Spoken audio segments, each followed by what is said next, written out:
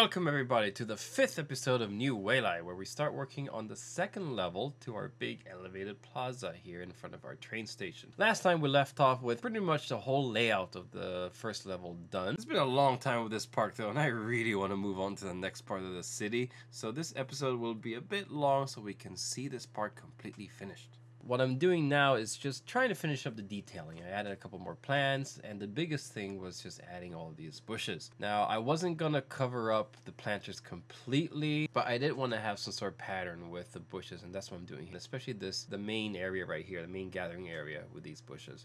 I haven't done it, but I am considering coming back to that and replacing those with workshop bushes. But for now, we'll just keep it there. I did put a light or two in the last episode, but I realized that I don't think they were working actually, because it might have been from the old lighting pack. But then someone came around and removed the dependency that thing needed. And this is called Modern Lighting Pack Liberated. So, and it's really nice to just have these things turn on immediately as you're placing them. But because they do, I just had to do that in the nighttime because it just looks awesome. So then after finishing any final adjustments, it was time to actually get to work on that second level of the plaza. And how would I do that? I keep saying plaza, but it turned out to be really more of a park. This time I had no idea, and this is only one section of it anyway. So I keep saying plaza, but I think we'll call this a park. Anyway, so I used again, third time, using these roof networks, and notice how something funky is happening here. Look at this. Yeah, you can curve them, but they're not really curving. Now, the negative part to that is that, as you might have seen, they get really narrow if you curve them too much. But for the most part, the effect of curving is that the node, where the node would be, isn't a 90-degree cut. If you curve it, then that angle changes. So it does allow you to make any polygon, well, sometimes it gets tricky. And in fact, in many streams later, I actually came back to this and had to do some slight readjustments. But at least you're not very limited. You are able to make some polygons, as I did here, as long as you curve the segment enough to get the nodes to line up properly. It is a little tricky though, because you pretty much only have like a couple pixels of movement that you're like a buffer, I guess, to make it fit. Otherwise you're gonna see an obvious crack. Now here's another funky thing. It's the glass surfaces. It's probably from the poppable surface pack, and I was trying to figure out what I can do with it, like can I make a column or row thicker than the other one or something. But no, I can't, because the surface itself has some of these lines drawn on it. So it's like you have the top view drawn, but then the nodes are moving, I guess, a model that's underneath it or something. It's kind of weird. So you're actually very limited on how you can distort these. But luckily I found out that it's not too bad, because, this whole area has some funky geometry anyway. Especially as it's tapering like this. I came out with a shape that I thought looked pretty good. It's a nice... This side of the whole Park Plaza thing is particularly angular anyway, particularly... yeah, angular is the right word, I guess. Lines and corners, sharp corners and stuff. So that was fine. But then, speaking of sharp corners and all that, I decided to do the opposite for a floor to the entrance. I don't know where this idea came from, but I decided to have a round kind of hill, just a curved sort of floor, friends. So I took the tunnel, one of these Ronix's train tunnel entrances, and spent a good bit of time here just trying to get this lined up. The biggest issue is because of the height of the curve, means that when it didn't seem to line up, I wasn't sure if it was just because of the height, like a shadow or something, or if it really was because there was a gap between it and the network, the roof network. But I got it done, and then just had to adjust the height so that when I give this platform some thickness, this doesn't poke through the bottom. I was left with this hole toward the front because, again, weird shape, weird geometry. So I put the surface here, not so much to fill it up, although I might have thought that at first, but mainly it's just to make sure it's covered no matter what, just to make sure I have no gaps. But what I was really going to do was to extend the concrete tunnel into that area. First, I tried to just adjust the nodes this way so that you have this fan kind of shape, as you can kind of see here. I think I get a little bit better in a few seconds. But overall, I decided it just wasn't looking too good. Partly was because, again, the nodes don't really distort the shape very well in a way that was very intuitive or as you would like. But I think it also just did feel forced, kind of too obvious. So I decided to go to this, which looks like the lazy option of keeping all of the lines straight and parallel, except for that last one that's necessary to stretch out to the corner. But in the end, I just thought it looked better. And you know what? This is all about like aesthetics. So if it looks better, that's going to be more important than whether it looks lazy from an engineering perspective. Now I went to adding some thickness to this, and I decided to use some curb pieces. I was trying to see if I could do it this way, like just putting it under, but I was deciding, no, like let me just put it on the side, kind of eyeball the shape, just kind of get the thickness that I wanted and the depth that I wanted. So I guess I should say width and height here. And once I got it, it's just a simple copy and paste. Or so I thought until I realized here that things aren't lining up properly. So I had to go back and rotate them to get them perfectly lined up. But then that was it. Then it's just a tedious effort of going all around and pasting these there. So I cut the rest of that out and to get to the next step, which was adding some railings now. And these are actually the first, how should I say this? It's the first kind of railing system that's going down, because so far I haven't used any, I don't think. And there won't be many because I probably got this idea kind of from Star Wars, but my city is going to be very low in railings because the safety systems are just going to be much different than anything you and I imagine right now or imagine feasible in our current time. So, but you know, long story short, railings will not be a necessity. So any railings you do see are decorative, and that's what's happening here. Now, luckily, I found that to make these things fit properly, I could edit just the design that's in the middle of the handrail and the bottom rail. So I could kind of just pull those out or in to get these things to fit properly. But the railing is only going in the inside. See, it's only going around the hole in the platform, but it's actually not going around the exterior, the outer circumference of the path. Once that was done, it was time to finish the entrance, and I decided to add an arch there for that. Just kind of add a little bit more to this clash of shapes here. The entrance being the very curve focused. So I used the Clara arch, which defaults to this color, I guess like a yellow or something when you turn into a procedural object. I just had to get that to be the right shape, the right height, and then I was done. Done in the sense of the layout again. Overall shape is done.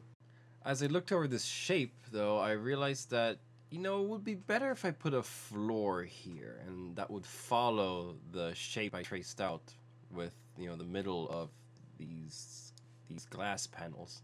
Now, of course, I was aware that by doing this, I'm really shrinking down the walkable area, and already the platform, like the whole base of this park, isn't all that big, and every new thing I'm doing here is basically shrinking all the walkable area.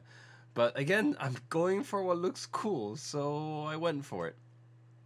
I don't really remember what surface or whatever this is exactly, but this was a really tricky part because, again, there's a texture to it, and you have to, if you're stretching out nodes or whatever, then it takes some work to get those lined up right. And there, I realized it's the outlook toward the train station, the last point at that area. So hey, put a tree there, and something that we'll work on a little bit more later. So as I think I said, now it's time for actual detailing of the park. So we started here with, I believe, a gravel surface, and just put some sunflowers in there, a pot, a tree, and just really start working with making that entrance pretty nice. Now to add a path, as I've been doing a lot, I draw it on stable ground where you can see easily how it's going and then drag it into place. So I brought in this flex path because it's basically a plain path, undetailed. It does have thickness to it though, which is nice and you can use it. But I wanted to place that here because, you know, I wasn't actually going to have people walk on gravel directly. The gravel is just the sort of the primary surface here, the base, the foundation. Well, not foundation, but, you know, the base thing that's here, and then I can cover it up with the pathway. Now, I tend to call this flex pavement because I think it says that in the thumbnail, and it's definitely a big part of the description, but I think the actual name of the asset is pavement path or something like that, because as we can see here, it is using my theme pavement texture. So that's really cool too. And then it was time to go back here, and another thing I want to do is put benches right at the edge. As I said, we have no concern here for railings. There are strange, incomprehensible technologies here that prevent people from falling. And so, you know, benches right at the edge here are perfectly fine. And it's part of the part of what's normal, you know, whenever you have elevated area of a park or plaza or something. Now, I consider that the glass would still be walkable. It would still be a surface to go on, but I really like the look of this central walkway being elevated, you know, or I should say raised from the surface of the glass. So because of that, I figured we should have some sort of walkway or ramp from the main path around this onto it. I was playing around with quite a few assets to see what worked. I just deleted one right there, as you saw there, trying to see what worked, and eventually I settled on it's some sort of beam, concrete beam. I'm not too sure which asset exactly, but it's mostly square, but it's actually kind of maybe hexagonal or whatever. So I like the look of it, so I put it in here, but I did have to use, I don't think I used procedural objects on it, so I don't think it maybe couldn't be converted. That's really the only explanation I have for why I copied them a couple of times and then stacked them, well, not on top of each other, but sideways, to make it thicker. Then liven this up. Finally, get more plants in here. Yeah, we just put some sunflowers and trees below, and okay, the whole park has plants and stuff. But no, something a lot livelier. Colors, the colors. So we got flowers in here. Yay! This is the first time I tried to fill up a planter with flowers, so it took me quite a long time. I cut this down a lot trying to figure out what looked good. But eventually I got this little pattern worked out, and I still even had to use some other plants that were actually props. That made things a little tricky when I had to, well, not so much the highlighting all that, which is what I'm doing now, but when it came to selecting and rotating stuff, because they just, you know, most of the flowers count as trees, so they behave differently. They're props. Oh yeah, mainly is that the trees rotate, because I have the rotation mod, they rotate as you move the cursor to a different spot. But prop, you can rotate in place. So, you know, both rotational behaviors have their advantages and disadvantages, but sadly, they're, you know, each option only applies to one thing, whether it's a prop or a tree, right? So, trees rotate depending where they are. Props, you rotate them yourself. Actually, that was a big reason why I spent a lot of time on the sunflower, which I also cut out, because I was trying to get the sunflowers facing, you know, outwards, facing, or should I say, toward the person approaching the elevator doors, and I could not get it because the place I was placing it into would put the sunflower facing a different direction. So I had to just settle with it not being perfectly lined up with the other sunflower.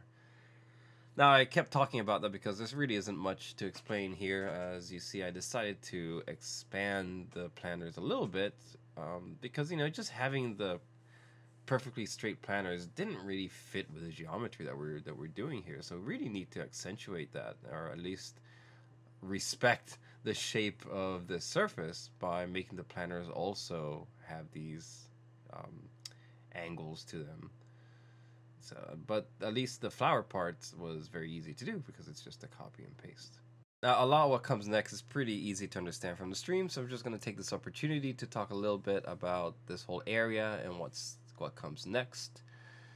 So, as I kind of said before, I realized that this park actually ended up being pretty small, you know, and especially up here, you can look at these benches. It's a pretty small area. So, I definitely want to make sure that we have a complete park and plaza complex in front of the station, because otherwise it just doesn't make sense to have such a tiny area for such a huge train station. But to be honest, I was kind of tired of working so much in this area, and I think anyone else, if you've been watching the videos or the stream, would also be feeling the same way. So I decided that once this park was done, I would move on to a new area, and the other parts of this plaza or park, well, I guess the other ones might be an actual plaza, those I would tackle later. Now, to continue with this park, I was working on, again, that same pavement path. I was making this circle here because I knew I wanted to put a pattern or something that was a decal. And I needed a surface to put that decal on. However, I didn't realize that whatever surface, I guess it has to be an actual surface, like a ploppable surface. I didn't realize that this thing itself takes decals just fine. So that path was actually completely unnecessary, even though I spent so long trying to get this really, really tiny circle made out of it. I noticed a little bit later, but for now, I think it was right here. No, not here. But here I'm putting some kind of, I think it's actually a brick wall, a short brick wall or something. And I made that into the border for this circle here. And I found in the procedural objects textures, the preloaded textures, that there's this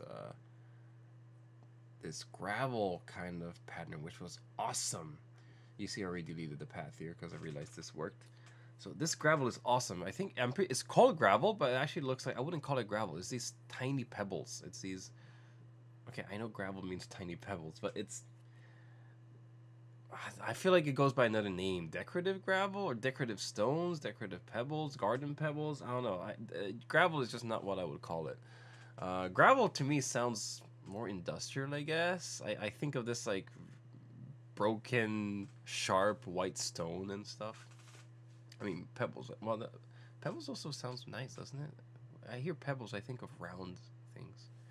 Anyway, that so this wall that I just put down there, again, that took a crazy long time. You could see what my struggle there was because it was going to be an irregular shape, and it's kind of like a curved version or a curved, I don't know, mimicry of the overall shape of this surface. So that took a crazy long time. But I finally got it looking good, and this is exactly what I wanted. Have that tree in gravel on the planter, surrounded by benches. It was done. But is the park done? No, siree. There's still more to do. I put a random building down there, and that's really not much more to say about that. It's just random. But the edge of that surface looked ugly. It's just cut. It's just a random model of nothingness. So it needed some sort of edge to look better. I'm pretty sure it's a curved network, judging from, I mean, just what we're seeing right here. Yeah, it's stretching out and stuff. So again, I counted the nodes that I needed, all the corners I needed, drew it on the side, and then dragged them all back in.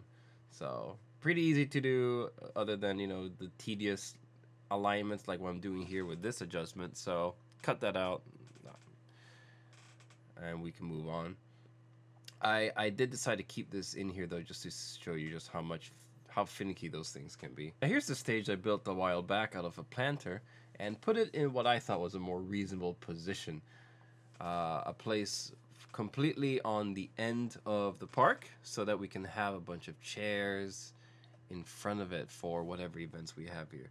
So again, to make this stuff easier, I did it all on the ground first, and then I can move them into place and just use move it to elevate it the correct way. And there we go. We have our little seating area for any events here. And I was really feeling good now because basically this area was really starting to get filled up and looking nice. I just had to cover up, I wouldn't say cover up, I guess. Well, filling the gaps with more tables and places to eat and sit, and including the top where I decided that we should have the benches on the outside, the outer sort of path as well. And I had said that the railings are purely decorative, which they are, and I was only going to put them here, as you see, surrounding the gap, the hole in this second level. But as I started placing those benches around the path, I decided that, you know, it looks better if you have the railing as kind of like a headboard, like a bed headboard, just like a rear surface to those benches. But again, I think it should be obvious that's not for safety because the outside, the actual outer circumference of the path does not have the railings. Now we needed to just add some flowers here as well at the very entrance because it is the entrance, it is the main gate walkway into the second level, and it just was looking too bland if I just had the concrete there. So I copied over some of those flowers from the planters in the center, copied over the planters as well, and made them nice and thick so we don't have any concerns about how it lays down on the curve there. And then just finished the work with these benches. Benches everywhere, benches everywhere. decided to spread them around in pairs all around like this, so you have a nice even distribution of benches. And in my mind, that was pretty much it. And now it was just really the final touches, final little corrections, and just any random little extra ideas I had. Now, most importantly, though, was this, where I was still using that purple, I think it's a vanilla acid, and if it's not, then maybe it's just a pretty old one. It just doesn't look very good. And it was creating this asymmetric distribution of trees anyway, so I made sure that the very green ones are at the corners and the purpley ones are a little more inside and maybe even under the surface. As I started looking at, again, having a final look at everything, I realized that, you know, this horse statue here wasn't actually visible from below. So when you drive toward the park from the vehicle elevators, you don't really see anything. And I really didn't like that. This statue, especially because it's looking outwards from the park, should be visible to those coming toward the park. It really should be as much for outsiders or people just outside the park as it is for people who are in the park seeing this stuff. So I brought in these planners again. These are actually pretty useful, aren't they? But something to give this thing a base that it would be mounted on. Now, it seems like I needed to use two, probably because the texture was being stretched too much, and so it would look ugly. And I'm not really sure here why I didn't just have it on top directly, and I chose to overlap a little bit. But I did, and it did give me this dark band that you're seeing there. It took a long time to align, but I liked how it looked in the end.